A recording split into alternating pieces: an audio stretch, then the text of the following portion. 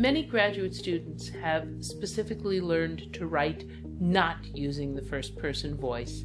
For students in journalism, my department, that may be because they've been trained as reporters, trained to be objective, get information and opinion from sources, but not give out their own opinion and their own narrative, and to produce a kind of reporter narrative.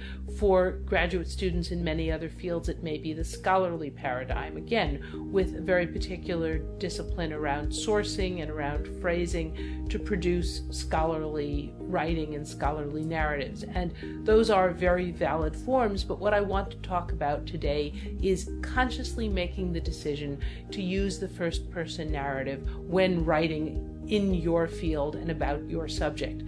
And using the first person not as a kind of therapy because you've got something you want to say and it's just pouring out of you, but making that decision because you think the first person can add something to the story that you want to tell, or can change the story in a way that will give it the twist, the impact, the audience that you really want to achieve. So when you sit down to write a piece, what you want to ask yourself is, will a first-person voice, a first-person narrator, somehow help this story, make it more effective?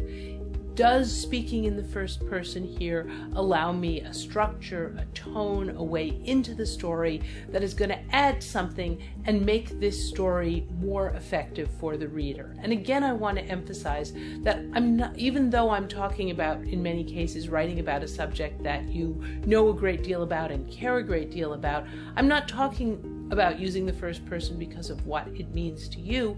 I'm talking about using the first person because of what you can make it mean to your reader. This is about trying to communicate as effectively as possible and trying to connect with a reader who probably doesn't know as much about the subject as you do.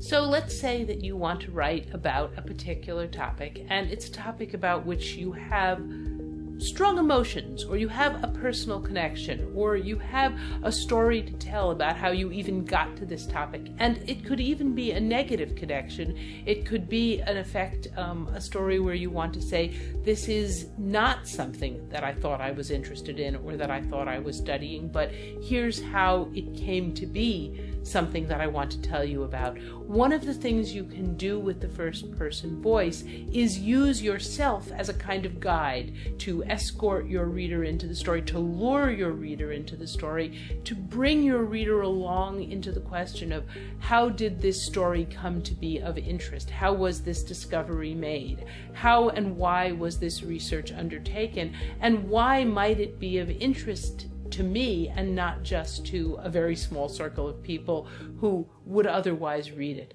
So you can use yourself and your emotions and your passion and your interest and your anger. You can use all of that in a very carefully thought out way to bring your reader into the story and make your reader want to read it.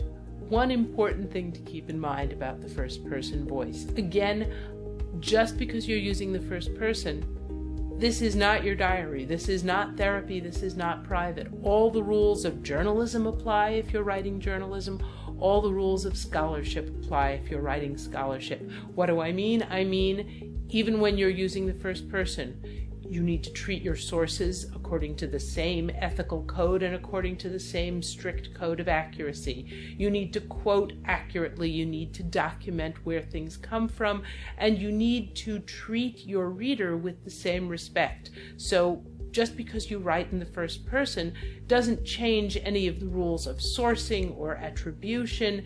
Depending on where you're planning to publish this, of course, the format may alter, but the underlying rules and ethics and the way that you treat your topic and the way that you treat either live sources or scholarly sources that you're quoting from other texts, all of those rules still hold. And I think one of the interesting things that you can do as a journalist writing in the first person, as a scholar writing in the first person, is make sure that those rules are observed, and then your first person voice acquires that additional authority that comes with the proper use of sources and attribution, and then the inclusion of what is clearly your own personal voice. A population of graduate students is a population of people with expertise, acquiring expertise in very specific topics. There's a reason why you're interested in what you study. There's a reason why it grabs you or nags at you or appeals to you.